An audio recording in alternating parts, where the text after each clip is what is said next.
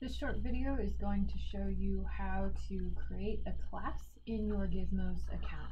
So this would mean that you already have a Gizmos account created and you visited explorelearning.com and you went in ahead and signed in with your Gizmos account.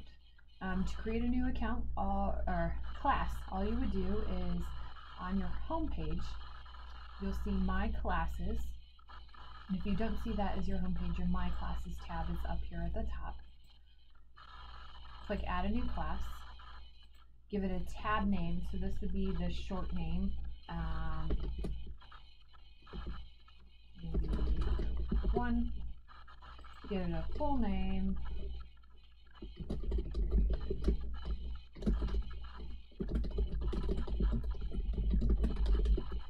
Whatever you want to call it.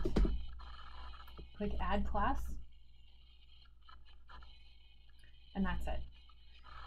From there, you would get into the more hefty stuff of adding Gizmos to your class, organizing, and Gizmos is built with wonderful help topics right down the side. They try to anticipate what you might want to do next in order to get your students in that class. And because that's the big thing, students can't access it unless if they have accounts set up. You would give them this class enrollment code.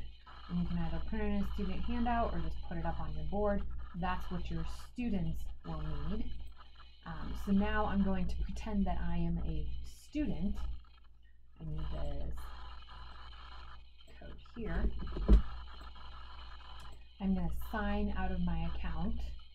So as a teacher, I've done the setup. I sign out of my account.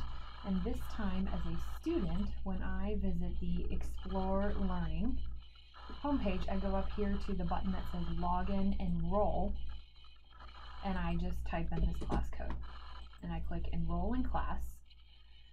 It is going to then let me do one of two things. I can connect to an account I've already have, and maybe I have that account from last year. That's absolutely fine. Or you can have students create a new account. Know that while the students can choose any username and password that they would like, what would probably be easiest is to recommend to students to choose their same district username and password, or something that they are going to remember, so that you don't deal with that issue. So that's the case for that, and then you'll see the students there. Make sure you do direct them to use their correct name and not a nickname that you can't relate to the student.